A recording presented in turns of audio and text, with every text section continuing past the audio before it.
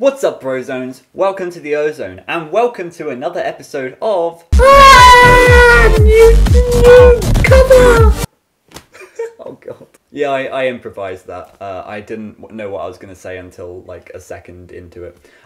Anyway, welcome. Today I'm very excited. This wasn't a planned video, obviously, because the new book cover has come out. It's not that big news, but it's pretty big news. This is the last book. This is the last, I guess, canon book.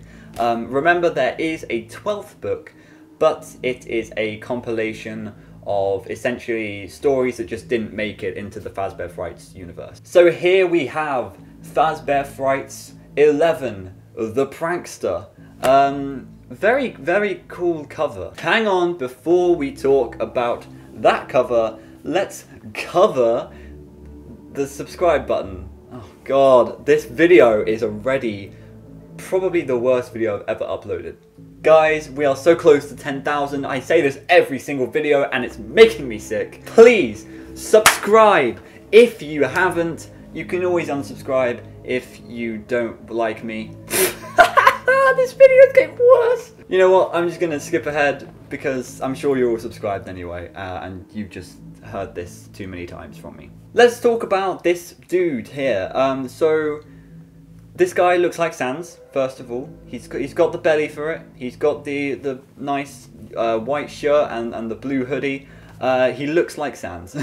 Ness. A lot of people have come up to me and said this is probably going to be a story that revolves a lot around the plot of FNAF 4. And personally, I can kind of see it. Now, there's a few issues with that, which I'm going to go over in a second. But first of all, let's actually talk about how this cover looks very different to the others. A lot of the others just have, you know, an animatronic.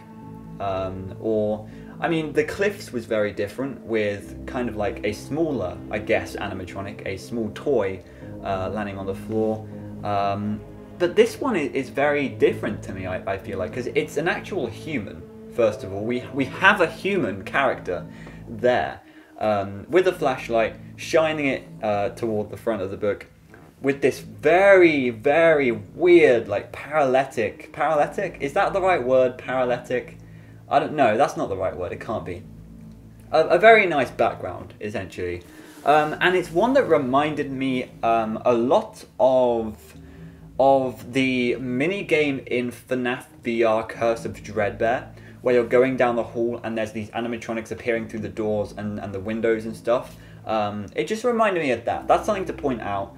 I know other people have been saying it looks like the Plush Trap mini-game.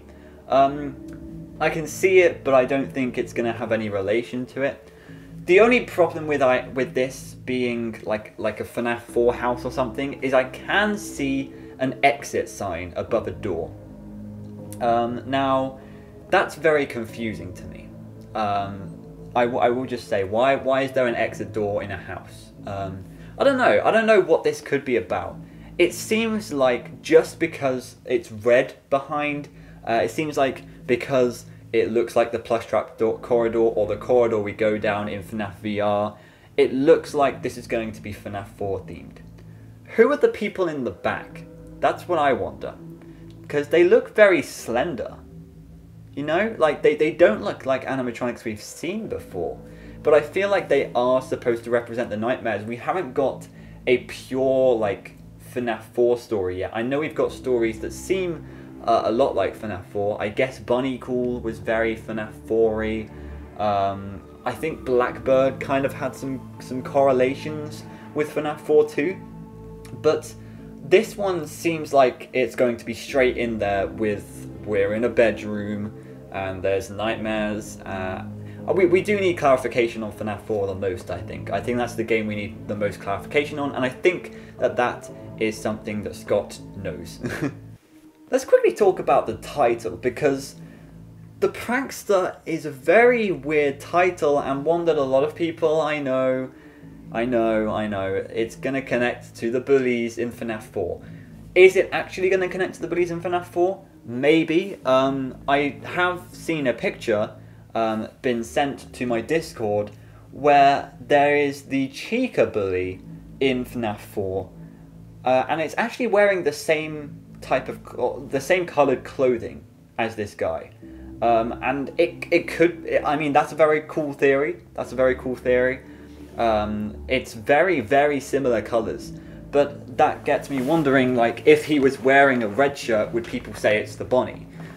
If he was wearing a green shirt, would people say it's the Freddy? You know? So I don't know if that's sufficient evidence, but it's very interesting to note. It seems like we're going to be following this character because he has a flashlight.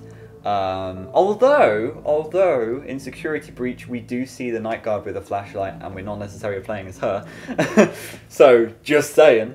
I'm actually really invested in what the plot of this one is going to be. I'm more invested in Friendly Face, to be honest, because that one seems terrifying, and it's literally just a cat with a human face. So, like, what is the plot of that going to be?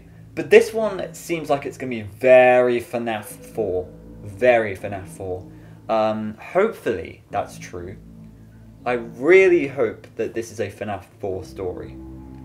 I really, really hope it. A few more things to point out before we end quickly, because this is supposed to be a very short video, but I swear that the whole time this is supposed to be called The Prankster, when the cover just says Prankster. So I don't know what's going on there. Is it still a prankster, or is it a prankster of a story? Like, I don't know. It could be like metaphorical. Also, what is the prankster going to be doing? Is the prankster the one behind all, like, the nightmares? Possibly. Is the prankster this guy? And is this guy Michael Afton?